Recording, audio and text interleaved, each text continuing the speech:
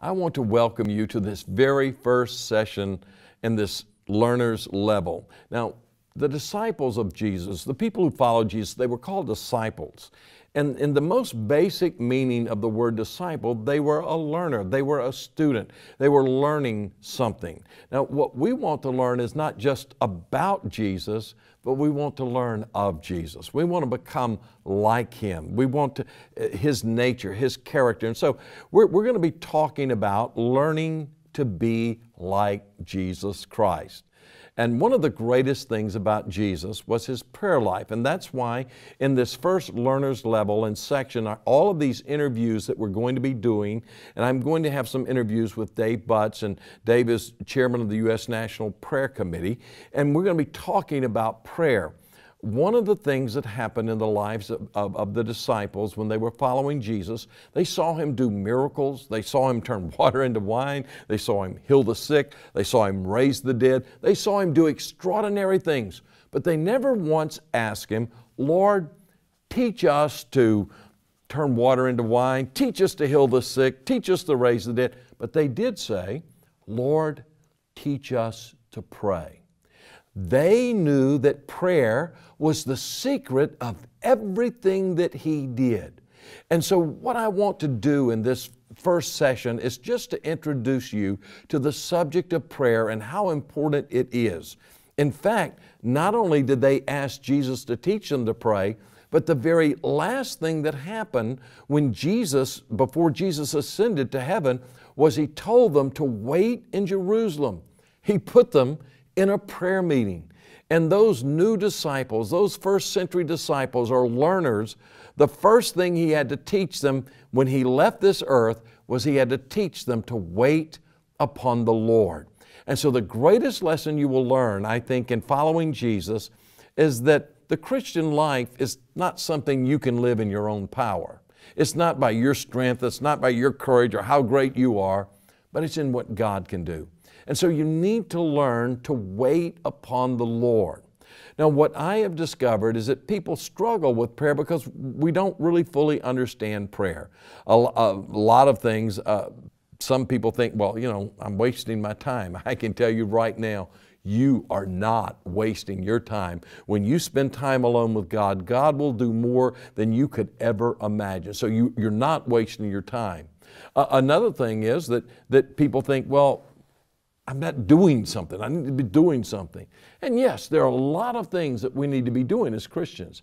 But I can tell you right now, Jesus gave those disciples the greatest challenge ever. He wanted them to go into the whole world and make disciples of all the nations. Now, these were common, ordinary people. These were tax collectors. These were fishermen. These were doubters. These were deniers of Jesus. I mean, these weren't the great, mighty people. These were just common people with flaws and had messed up. But Jesus was sending them with the greatest task ever given to anyone.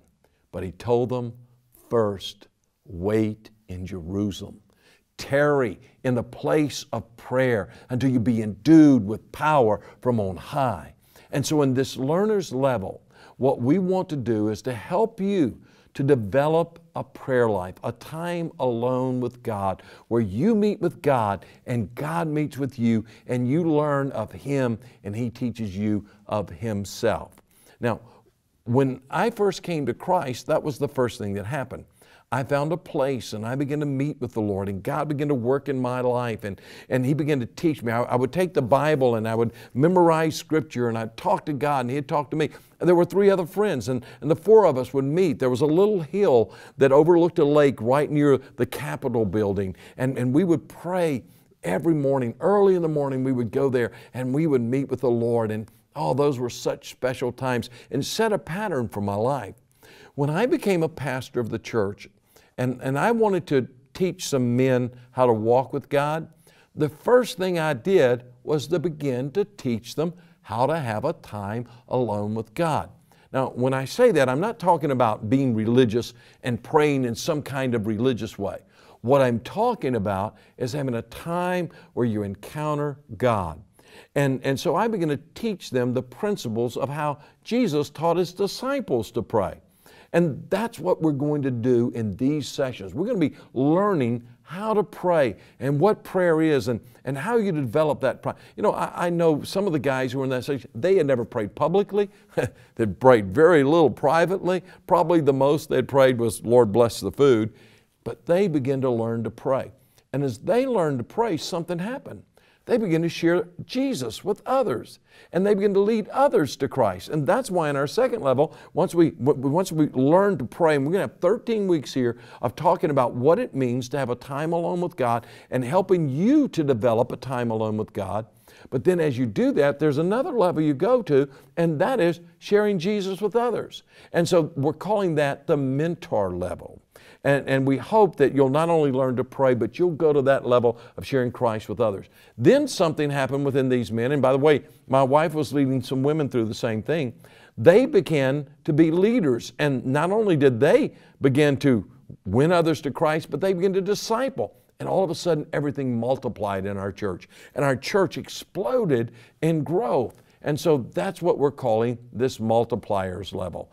And then the fourth level is the level of co-laborers. Every one of these men and women became leaders in their church. Not because they were trying to be leaders in a church, but because they had grown, they had matured in Christ, and because they had met with God and this time alone with God. And that had become sort of the foundation for their growth. And so there are 4 levels. But this first level, there's one thing we want to do. We just want to help you develop a time alone with God. That's the whole goal in this first level. So we want you to be having time. We're going to have these text devotions you read. There'll be some questions you'll answer after each one. There will be a video devotion, and there'll be a teaching like this where I'm interviewing someone all the way through this process.